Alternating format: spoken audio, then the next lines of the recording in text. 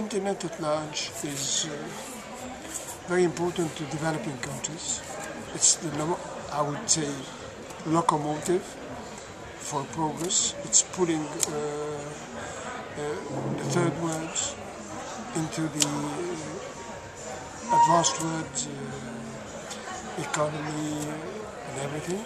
And the only way for the third world to bridge the gaps is through the internet, with knowledge and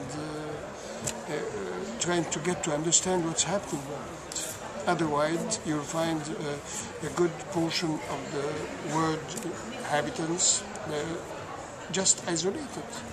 You might see them, people from your country could see them in National Geography as you see many of the creatures there.